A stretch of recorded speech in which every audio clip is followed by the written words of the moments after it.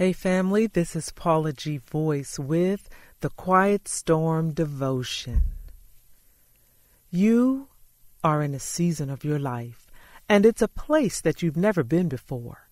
It's a place that requires a leap of faith, and as you take this leap of faith into this uncharted territory that has been placed before you, you realize that you are on the threshold of discovery.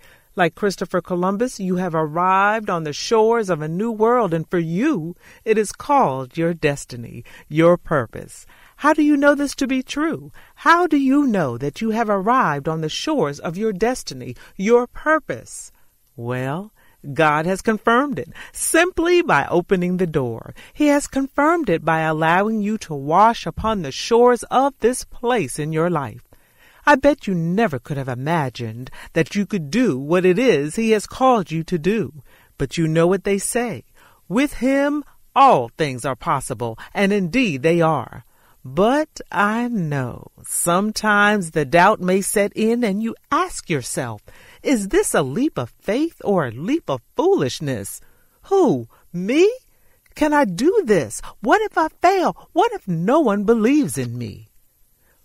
But you want so much to be set free from the bondage that holds you back from doing what you are called to do, free from the day-to-day monotony, from procrastination. My beloved, God has placed so much inside of you that sometimes your spirit feels trapped in expectation of others, trapped in a Lifetime movie where the rewind button is stuck and there is no way for you to move forward. And as each day plays like the day before, you see everyone else's world moving forward into new chapters, new visions and new dreams, all being fulfilled. Now, this may be your season to shine. It may be your season to make changes. It may be your season to rest. It may be your season to step into your purpose, your destiny. It may be your season to learn what you need to learn in order to step into your purpose. This may be your season of greatness, or it may be your season to just be patient.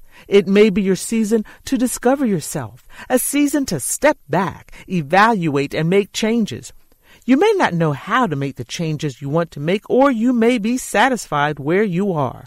But somehow you need to be set free from the bondages that are holding you back from doing what it is you desire to do and what you are called to do. Whatever that bondage is, break it. You have to take a leap. Whether it is a leap of faith or a leap of foolishness, either way, my beloved, you must leap. Be encouraged. This is Paula G. Voice with the Quiet Storm Devotion.